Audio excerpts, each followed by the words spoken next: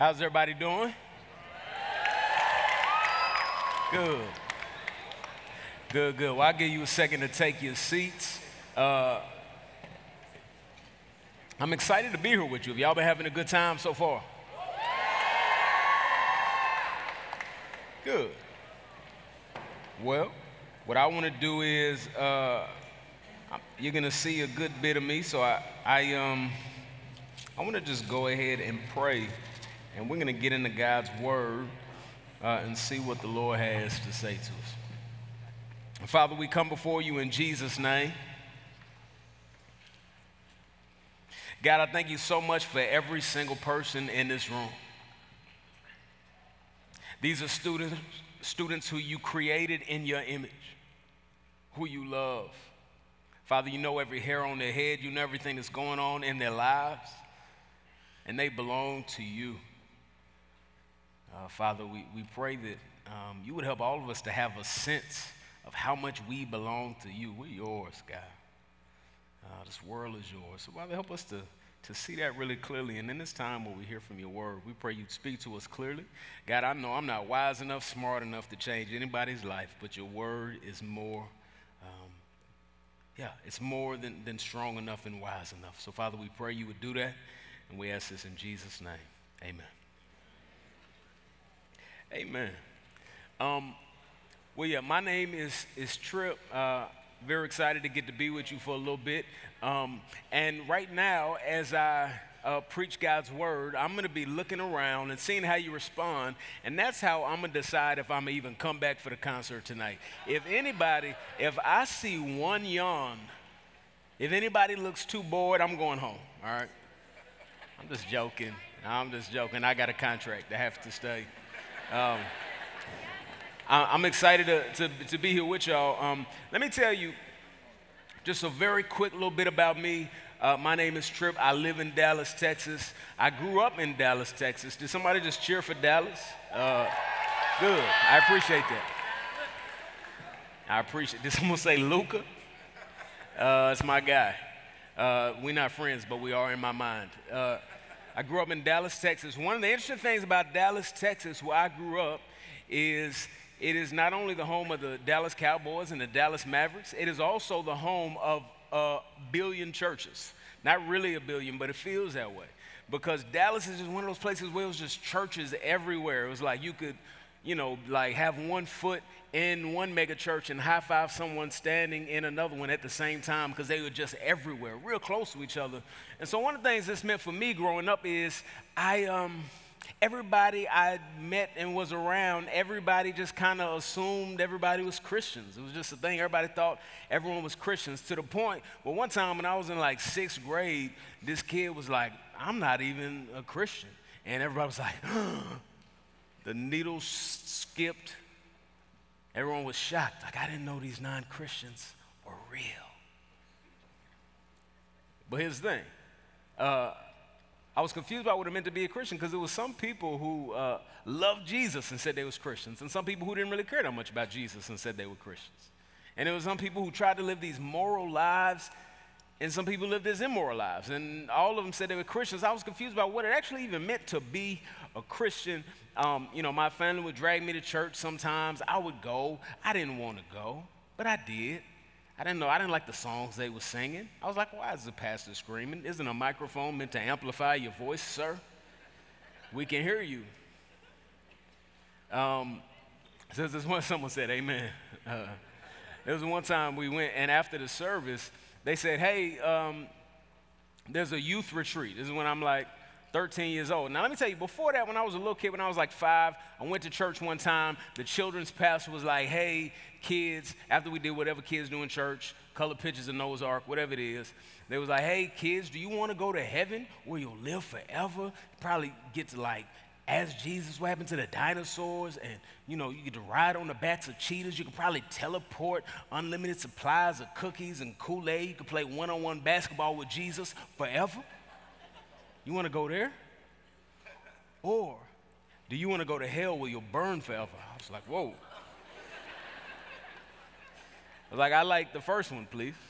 I was like, all right, well, just repeat this prayer after me. So I repeated this prayer. It was like, God, my bad, all of that. I was like, oh, if you say that you're a Christian, and I was like, oh, I guess I'm a Christian, but I didn't feel nothing, so I said it a few more times just to make sure it took. But when I look back, I don't think I was a Christian because I did not understand anything about who Jesus was, what he had done for me. The words were empty, right? I might as well have just been reading a newspaper. They meant nothing to me. It is very possible to repeat some words after somebody that you don't understand and that are not sincere and not really have gotten a good feel for who Jesus is. So when I'm like 13, 14, I get dragged to church and there's a sign up for a youth retreat. I'm like, Mom, I am not going to that. And I looked over there and there was some cute girls in line. I was like, Mom, I'm going to go to that, right? So I went and I signed up. Long story short, I was trying to holler at girls and stuff. I did not care about Jesus, but Jesus cared about me.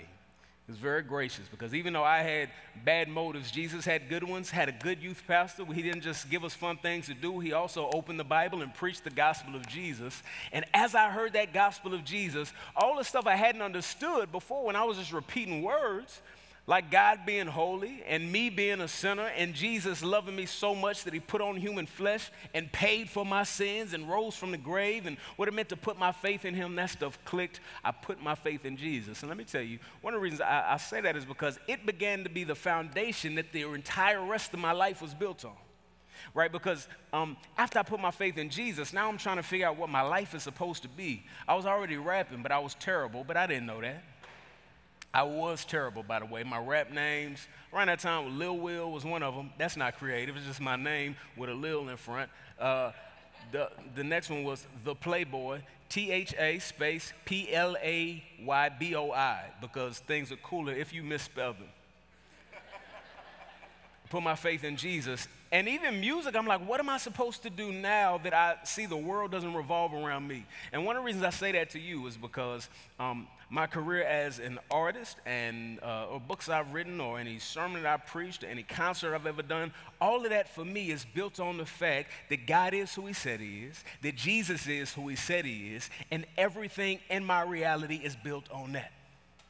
The parable that we're going to look at briefly right now has God talking to us about what we should be building our lives on. I hope you understand there are good and bad things to build your lives on. Another thing just to know about me, I have kids. I have 3 kids. I have a 9-year-old, a 7-year-old, and a 1.5-year-old. By the age gaps, you can tell which one was a surprise.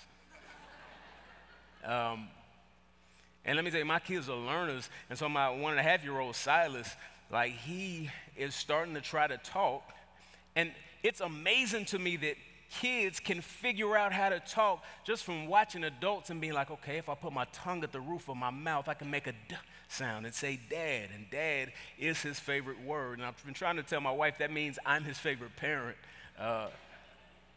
But kids are learners. Here's the thing, all of us are learners. So at all times, even my older kids, they always ask me questions, why this, why, I mean, all the why questions possible. I don't watch basketball games with my son anymore because I'm like, you ruining the game for me, bro. You asking the score just right there. It says 35-34.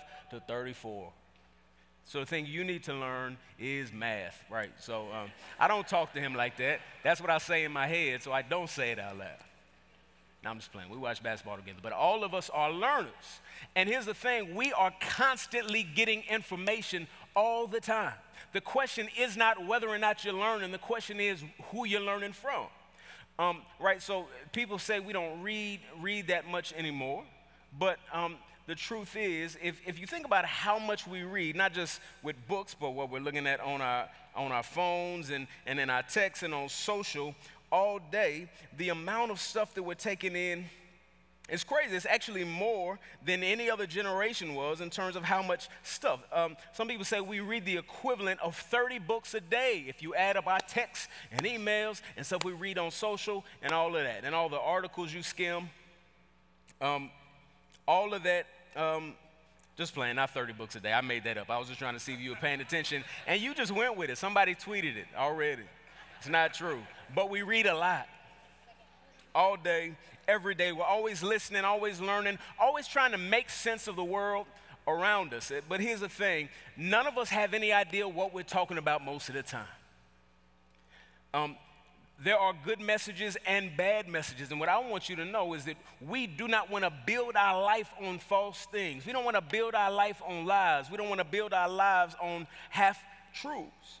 We hear messages from every direction all the time. So I don't know what I don't know what apps pop up on your phone the most. I don't know what websites you go to the most. I don't know who you text the most.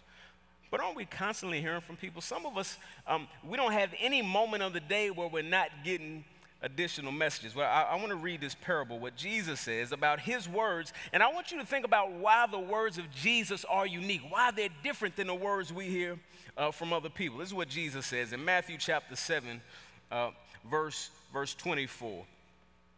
Jesus says this, "Therefore, everyone who hears these words of mine and puts them into practice is like a wise man who built his house on the rock. The rain came down, the streams rose, and the winds blew and beat against that house, yet it didn't fall, because it had its foundation on the rock. But everyone who hears these words of mine and does not put them into practice is like a foolish man who built his house on sand. The rain came down, the streams rose, the winds blew and beat against that house, and it fell with a great crash." This is God's word, and this is what Jesus says to them. Now, when you hear somebody speak like that, when you hear somebody say, anyone who listens to these words and acts like them, they're the sensible one. Anyone who doesn't act on the words I say, they're the foolish one. Now, if this was any old regular person, you would say, bro, I think maybe you need to humble yourself a little bit. Right? Because most people, so somebody said to me, hey, Trip, for the rest of your life, I need you to, anything I say, build your entire life on that. I'm always right. Even when you disagree with me, just do what I want you to do. What if one of y'all said that to me, I would say, no, absolutely not. I don't even know you, and I know you're not right all the time. If my wife said, hey, if you want our marriage to go well from here on out, I need you to only do what I want you to do all the time and never do what you want to do, I would say, we need to go to counseling. Why?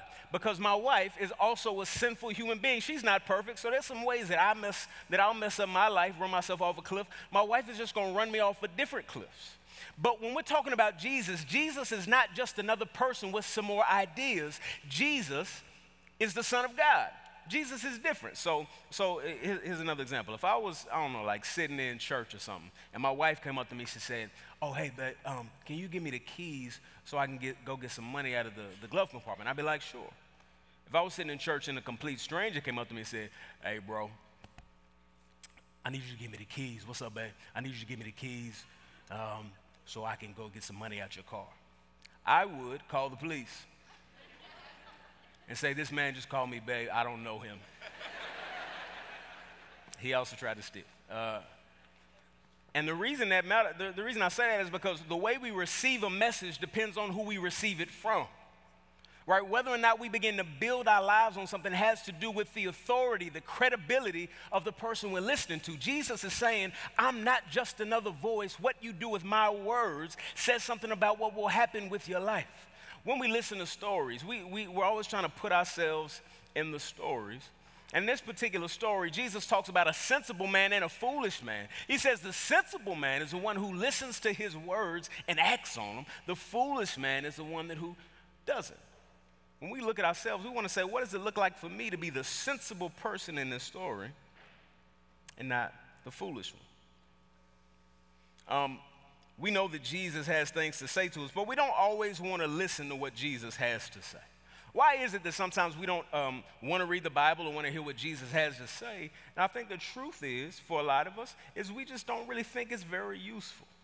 If we're honest, we're just like, I don't know what Jesus has to say to me that's going to change what happens in my life today or tomorrow. But I just want you to know that what Jesus has to say absolutely is useful. It's the most useful, and it's the thing we should build on. In 2 Timothy chapter 3, talking about the Word of God, Paul says, all Scripture is God-breathed and is useful for teaching, rebuking, correcting, and training in righteousness, so that the servant of God may be thoroughly equipped for every good work. And the main reason that this book is useful, that the words of Jesus are useful, is because it is the words of God. This is God speaking. It says right after this part that they looked at Jesus and they were astonished because he was speaking as one with authority, not like everybody else. They were saying, it seems like there's something different about how he speaks. Like when prophets would show up in the Old Testament, they would say, thus says the Lord. When Jesus came, he said, I say unto you, because Jesus is the Lord. I'm just trying to drive home the point that when Jesus has something to say, it's very different than a regular person having something to say, and it is worth us building our lives on. Y'all following me? So when we're thinking about who should I be listening to, when I try to make sense of the world around me, this is one of the unique things about human beings. Like I have a dog. He's a French bulldog. We had a dog before this that my wife made us give to another family because he was very energetic. And so we said, okay, if we're going to have a dog, it has to be so lazy that it's basically a carcass. It has to almost be dead. What's a breed that's basically dead? So I Googled, what's a breed that's basically dead? And Google's like, French bulldogs are basically dead. We never should have made them in a lab or whatever we did to make them. But my dog, he's very cute, looks like he ran into a brick wall, face smushed in. My kids love him. His name is Jay, and my daughter enjoys him. My son enjoys him.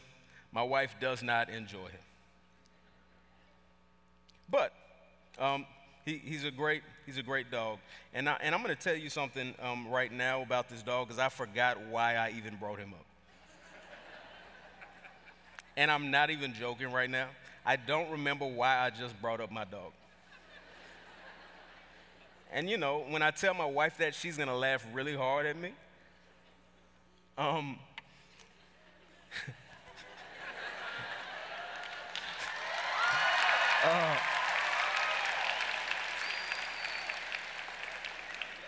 And, you know, even in this moment, I'm trying not to take this L and move on, but I have no idea where I was going. So I'm going to take this L, and then I'm going to come back to it later. Oh, he's a great dog. One of the reasons we don't go to God's word is because we don't think it's very useful, and depending on who we hear it from, it changes how we respond to it. So as Paul sits here and he says that all scripture is God-breathed, he's saying, as sure as you can trust that these words coming out of my mouth are the words of truth, you can trust that anything you see in this book is the word of God. And sometimes we doubt God's word, and one of the reasons we doubt God's word is because sometimes when we open it and we hear something Jesus said or something that the epistles say or something, we look at it and we say, that doesn't sound like what we think these days. It sounds a little bit different than the way we think of some kinds of morality or the way that we think about how the world is made. And the thing about us is we're always trying to make sense of the world. Now, I have a dog named Jay. Here it is. Animals. My dog is very unintelligent. My dog does everything based on instinct. So no matter how many times I say, Jay, don't eat that chocolate that my kid left on the ground, you're going to die. What I've realized is he doesn't speak English, and he's driven purely by instinct. He sees something to eat, he tries to eat it. The only way to teach him is to give him something else I'll reward him for better. Human beings don't just run off instinct. We try to make sense of the world around us. We ask why questions. We make decisions based on what makes the most sense, right? And when God speaks to us, and when we begin to think about how to make the best sense of the world, who we learn from, who we listen to is going to make all the difference. Now, as we look at the world around us and we begin to wonder if maybe God's word is still speaking to us, let me just give you a few things that Scripture is not, that the word of Jesus is not. Scripture is not just an opinion because it's God-breathed. So because this is God's word, God spoke this, it's not just an opinion. It is not a book full of suggestions. It's not a book of quotes somebody gathered together. Because Scripture is God-breathed, it's not outdated. This is not an old book with old perspectives that we've moved past. God's truth does not expire. God always has been. He always will be. He is not captive to a time and place. God has never learned any new information. God has never been proven wrong. He's never realized that what he used to think isn't as good as what he thinks now. Because this is God's word, it is not just information. So we don't go to the Bible just to get more information or to feel deep. We go there to meet with the living God. We go there to hear from the Creator who spoke breath into our lungs, who said, let there be light, and there was. That's who speaks to us in this book. That's also who put on human flesh and walked the earth. So when Jesus says, build your life on my words, he's saying the reason you can trust my words for your life is because I'm the creator of life itself. Now, don't you think that carries more weight than your friends? Don't you think that carries more weight than random stuff you see throughout the day? This is God's word.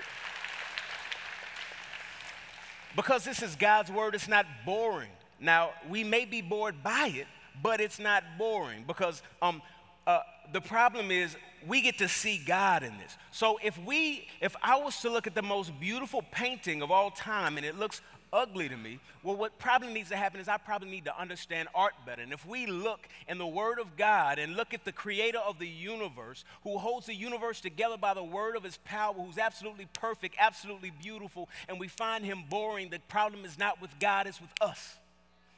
We need our vision to be fixed. And because this is God-breathed, this word is not weak. Like I said, God spoke everything into existence with his word. He created the universe with his word. He holds the universe together by the word of his power. So when Jesus says, my words are worth building on, it's true.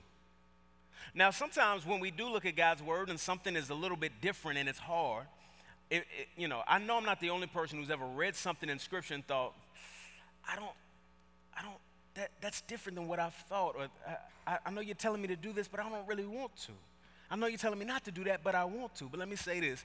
We get confused when we go to God's word and we find out God has any views that are different than ours. And that throws us off and it pushes us away from the Bible. But I want to say this. There's no time that we learn that what we currently think isn't challenged. And sometimes we say, I want to go to Scripture. I want to look to Jesus to find a God who is wiser than me, holier than me, knows everything even though I don't, more powerful than me. And then we get confused when he's not exactly like us. Don't you think if there's an all-powerful, all-knowing, all-wise God that maybe he wouldn't agree with you on a few things? Why are we surprised when we find a God who's not basically just us? Here's what I want to say. When you hear something Jesus has to say, and he's saying, build your life on my words, but if you see something and you think, that's not what I think, I'm confused by that one, that's okay. Do not be afraid to admit to yourself and to others that you're struggling with something that God or that Jesus has to say. When we pretend, that's when we keep ourselves from interacting with Jesus in a genuine way. I want you to know, I don't know everybody here personally, but I feel pretty sure that your leaders, your parents, are not interested in you pretending to look like a cool Christian who agrees with everything Jesus says. I think they're a lot more interested in you wrestling in an honest way that helps you to see the goodness of what Jesus actually has to say. And if we're always afraid to say, Jesus said that, and that don't sound right to me, can you help me understand that? Then we'll never be able to wrestle and actually have a good interaction with Jesus. Does that make sense? I do not want you to create environments for yourself where you got to pretend. I want you to honestly wrestle what Jesus has to say. But he will say some stuff that you don't like because he knows more than we do, and he'll have to pull us along. So instead of that pushing you away, I want you to say, Jesus, help me to understand what's here. Because here's what Jesus says. He's saying this sensible man builds his house on the rock, and then wind comes and rain comes and the river comes and his house is firm and in place. And the foolish man builds it on the sand, and then rain comes and the wind comes and the river comes and his house is washed away. Because what we build on matters. I had a friend who was trying to get a new floor in his kitchen, and they said, okay, they ripped up the floor. They said, the subfloor also needs to be replaced. And if we build it on this, then it's just going to slope. So they pull up the subfloor. Then they're like, the whatever's underneath the subfloor also needs to be replaced. I'm a rapper. I don't know about construction. Then they said, as they kept going, they were like, we probably need to replace the foundation. They basically had to rebuild that whole part of his house. But here's what they were saying. We can make it look pretty, but I just want you to understand you will be building pretty stuff on something that's going to rot and fall down. So you're wasting your time. And here's what I want to say. There are lots of gifts and desires and all kinds of things that the Lord has given you. But here's what Jesus is saying. If you build those on shaky ground and on sand, on any truth, on any reality other than the one that comes from Jesus, you're building it on sand and it will be washed away. And I know sometimes we feel like, no, I'll do this and everything will just be perfect after this. What Jesus is reminding us is storms come our way. There are winds, there are rains, there are rivers that want to wash you and everything you've built away. And Jesus is saying the way to be able to endure that is to build it on my word. Last thing I'll say is this. If someone is going to be bold enough to say, build your life on what I have to say, then they have to be able to give us a reason to actually trust them. And it's hard to trust people sometimes, especially when they're calling you to do something other than what you actually want to do. Like my son, when he was real little, he used to like to try to jump off the dresser like Batman and fly. He said, Dad, I want to jump off the dresser and fly like Batman. First problem, Batman don't even fly, so you got your facts wrong. 2, your little legs can't withstand that kind of weight. You barely are standing up, much less landing safely off a dresser. Don't do that. So in the moment, I have to convince him, like, no, you just got to trust me. I know it seems great to you, but trust me. And then I have to remind him of my track record, like, aren't I a good dad? Don't I always come through with the good special treats? Don't I always come through with the goldfish? Not even the regular ones, the flavor-blasted goldfish. The extra cheese on that, it's like they are so much better. Why do they still make the old ones? Anyway, I have to say, you know my track record. You know I love you. You know my work, son. You have to trust me. And he did, and I got him off. And here's the thing about God. God has an incredible track record, one that is worth trusting. If somebody said to me, look, Trip, if you play a 2-on-2 basketball game, if you win, you get $1 billion. Pick anybody you want. I'm picking Steph Curry because I've seen his work. I've seen him make shots from his house while sleeping. That's what he does. So I want that dude on my team. I know what he does. And here's the thing about God. In this book, we see the track record of God. In this book, we see that from nothing came everything because God spoke his word and he created it. In this book, we see God create and love. In this book, we see God take a small nation and say, you're mine. And we see him defend that small nation against these much greater nations. In this book, we see God take that little nation that's nothing and put his might and his power behind it. In this book, we see God put on human flesh, even though we sinned against him. Put himself in human flesh. In this book, we see God live the absolute perfect life. In this book, we see God say, not only do I say I love you with my words, I show you with my actions. I'll take the death you deserve. In this book, we see Jesus not just say he's more powerful than sin, but defeat sin. We see Jesus not just say he's more powerful than the devil, but defeat the devil. We see Jesus not just say he's more powerful than death, but defeat death. And not only that, spoiler alert, Jesus wins in the end. We see where it's going. So then when I begin to ask myself, has Jesus shown me enough for me to say, I'm going to build my life on his word, not just mine, not just my friends, not just the people around me, but on his? I think he's done enough. There's no one whose track record is anything like his as far as credibility. The good news of Jesus is not like other news. If I told you, hey, I have some news, the next Stranger Things trailer is on YouTube, you'd be like, okay, cool. If you like that show, you'll go watch the trailer. If you don't, you move on with your life. I remember seeing the news several years ago that Pokemon Go was a big thing on iPhone, and I thought, I don't like that. That news means nothing to me. I'm moving on with my life. The good news of Jesus, that the Son of God came to earth, died, and rose, that's the kind of news that demands a response from you. If someone said, here's some news, your house is burning down, well, that's the kind of news that makes me want to spring into action because it demands an action for me. It's urgent. The good news of Jesus demands something of us. And what it demands of us is faith in Jesus, turning from our sin, and building our entire life on his words. All right, that's easier said than done. And so I'm glad you're here. I'm glad you're listening to God's word. But what this text is has told us is that it doesn't matter just that we've heard it. It matters if we act on it. And so my prayer is that you would listen, you'd respond with faith, and you'd build on what he's had to say. I'm going to pray. Father, we come before you in Jesus' name. We thank you so much for your word. We thank you so much for everyone in this room. And God, we pray you would give us the courage, the foresight, the wisdom, the faith to build our entire lives on you and your word. Thank you for everyone in this room, God. I pray for my brothers and sisters who know Jesus already, who've seen his glory, that you'd help them to know him more. Father, and for my friends who don't know him yet, who are just curious, who are skeptical, you'd help them to see how incredible Jesus really is. We ask this in Jesus' name. Amen.